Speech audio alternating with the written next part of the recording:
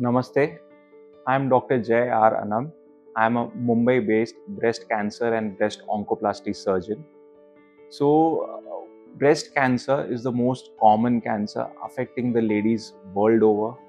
World over, the pattern that we see is that ladies who are more than 50 years of age are more commonly affected by breast cancer.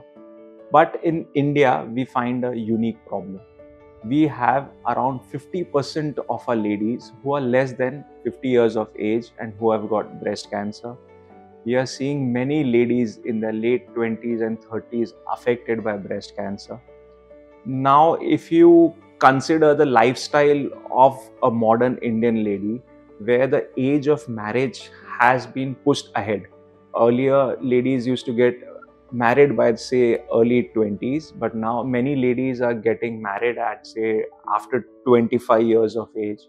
Hence, the motherhood is also pushed behind. So, the problem that I face is many times I have a young lady, say 30 years old, who has recently been diagnosed with breast cancer, and she's desirous of parenthood also. So this is a unique problem. So I thought instead of me answering those queries, let me get an expert. So today I have with me Dr. Aditi Trivedi. She is a gynecologist and obstetrician par excellence. She has got special interest in infertility treatment. She is attached to multiple hospitals in Mumbai, and she has her own setup in Ghatkopar, Mumbai, by the name of Dr. Trivedi's Total Women Healthcare. So, hi Aditi, thanks for being here. Thank you, Dr. Jay, for having me here. It is a very, very important topic because there is very lack of awareness among women about fertility preservation.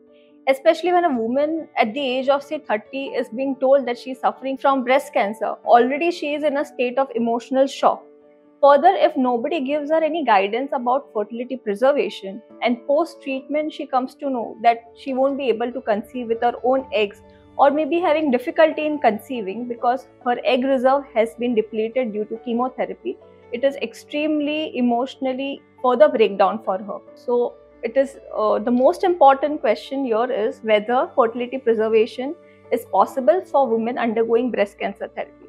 So the answer to that is yes, and when it should be done. So whenever you are starting any breast cancer therapy, most of them are treated with chemotherapeutic agents like cyclophosphamide or alkylating agents which are extremely gonadotoxic. So they will deplete the egg reserve. जो बीज देने की क्षमता रहती है females की उसको एकदम कम कर डालते हैं, जिससे आगे जाके when she wants to try to conceive naturally, it may be extremely difficult for her to conceive naturally.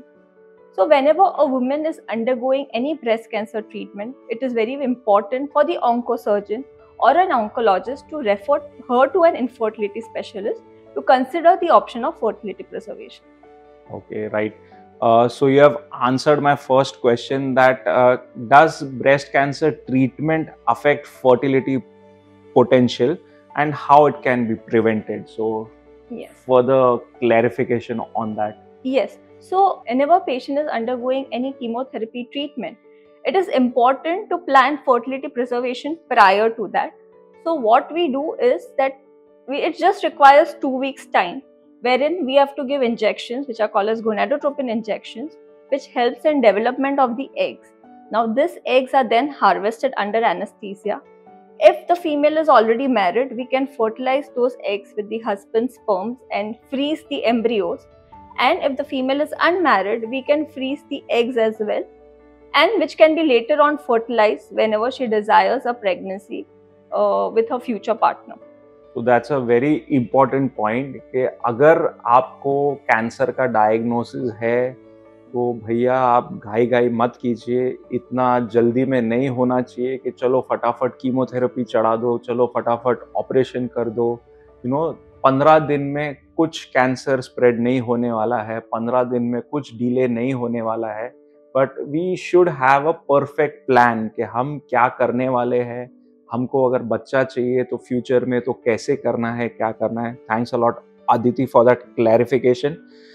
मेरा भी नेक्स्ट क्वेश्चन है कि ये फर्टिलिटी प्रिजर्वेशन हम कैसे कर सकते हैं और क्या ये ब्रेस्ट कैंसर के पेशेंट में फर्टिलिटी प्रिजर्वेशन करने का कोई अलग उपाय है, अलग मेथड है? See, fertility preservation, whether it be egg freezing or embryo freezing, the process remains the same, whether a cancer patient or a non-cancer patient.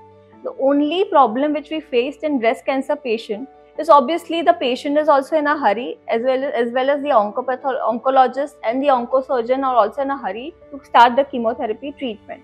So in such patients, usually we start the gonadotropin stimulation cycle usually from day 2 of periods. But suppose the patient comes to us in mid-cycle and she has just been diagnosed with breast cancer, say 2 to 3 days back. So what we use here is something called as a random start protocol, wherein whichever day of cycle the patient is coming, we can start stimulation. We monitor the patient, as many eggs we can get, which is ideally we are targeting around 12 to 13 eggs in a normo-responder patient.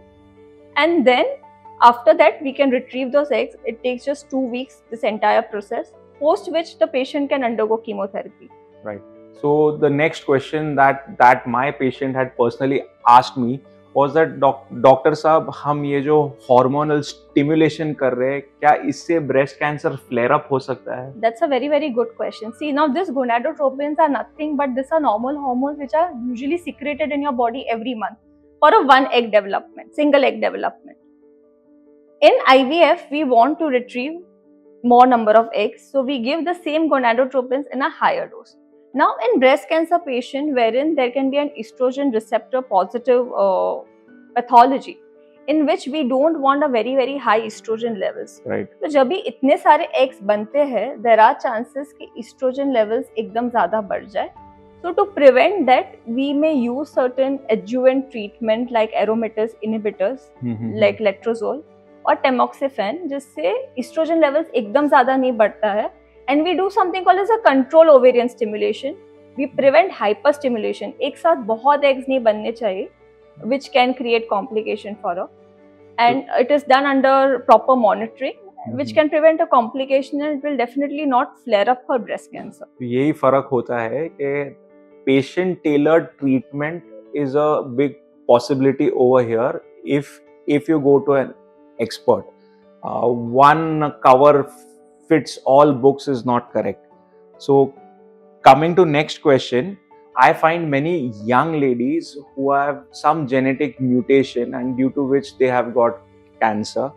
There is a high chance that her offsprings, her children can also get this type of breast cancer, like say BRCA mutation.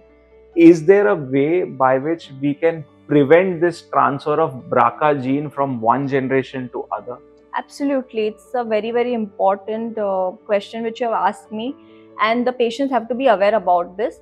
That BRCA gene, which can be genetically transferred to the offspring, it can be prevented by pre-implantation genetic diagnosis. So in which what we do is, जो भी हमने embryos बनाए हैं, freeze किए हैं, और जो भी eggs freeze किए हैं, जो later on हम लोग उसको fertilize करके embryos बनाएंगे, उसका हम लोग genetic testing करते हैं. The testing we do particularly for the BRCA gene, and whichever embryos are free from those genetic abnormality, only those embryos are transferred into the mother's womb. So the offspring would be free of this any genetic abnormality and would be prevented for getting cancer at an earlier age. Excellent. So that's very important. Next question मेरा ये रहेगा कि ये जो eggs होते हैं वो हम कितने सालों तक freeze करके रख सकते हैं? So there is no any particular duration. You can preserve it for lifetime, but according to the new ART law, which is the law of our land in India, we can freeze gametes for up to 10 years. Gametes, that means we can freeze eggs and sperms for up to 10 years.